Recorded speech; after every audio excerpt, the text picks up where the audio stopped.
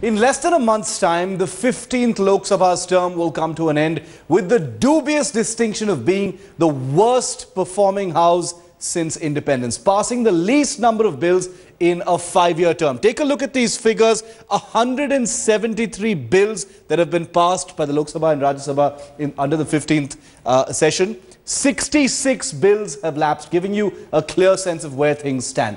The UPA too has managed to pass just 173 bills with 66 bills pending.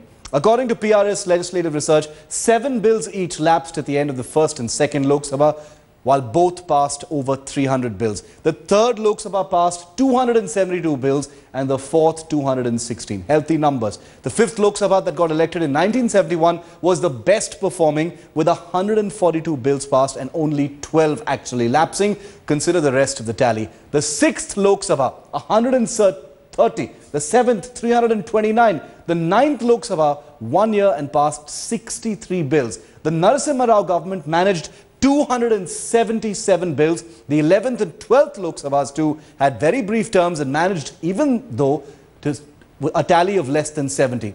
The NDA government managed 297 bills. The UPA 1 managed 248 bills. But the UPA 2 is the worst among a government that has lasted a full 5-year term.